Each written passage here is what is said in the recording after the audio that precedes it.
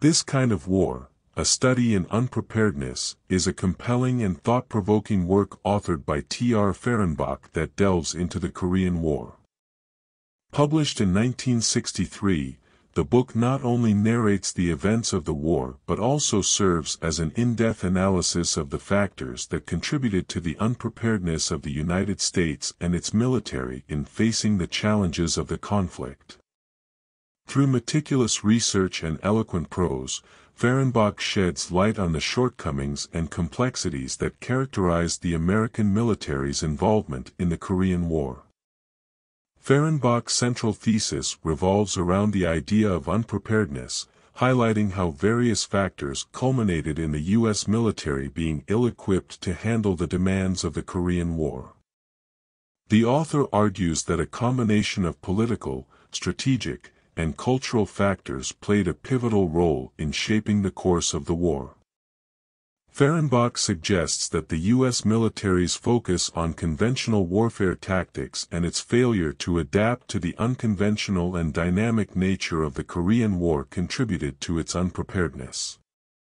One of the key strengths of Fehrenbach's analysis is his attention to historical context.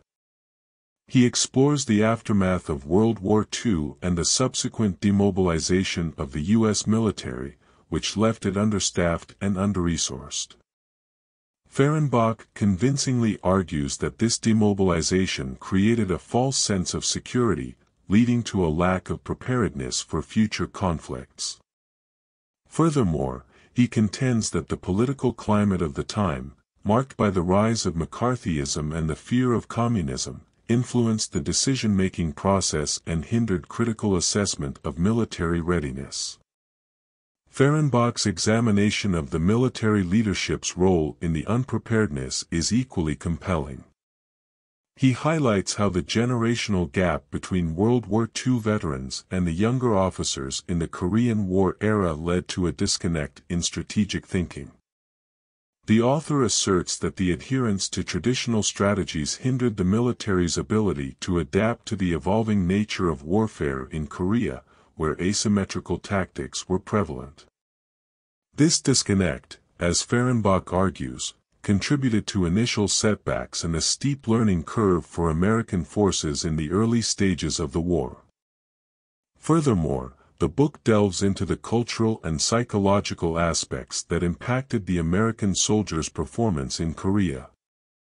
Fehrenbach examines the challenges of fighting a war in a distant and unfamiliar terrain, where harsh weather conditions and guerrilla warfare tactics took a toll on the morale and resilience of the troops. The author's vivid descriptions of the soldiers' experiences provide readers with a poignant insight into the psychological toll of the conflict. In addition to the analysis of military and strategic factors, Fehrenbach also explores the diplomatic dimensions of the Korean War. He examines the shifting alliances and interests of various nations involved, highlighting how the complexities of international politics influenced the course of the conflict. Fehrenbach's nuanced exploration of diplomatic dynamics underscores how global powers exploited the situation for their own gains, further complicating the war effort. In conclusion, This Kind of War, A Study in Unpreparedness, by Fehrenbach offers a comprehensive analysis of the Korean War, focusing on the unpreparedness of the United States in facing the challenges of the conflict.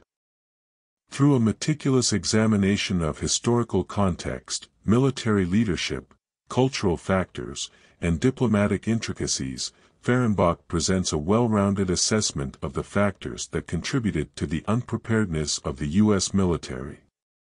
The book serves as a cautionary tale, reminding readers of the importance of adaptability and preparedness in the face of evolving conflicts.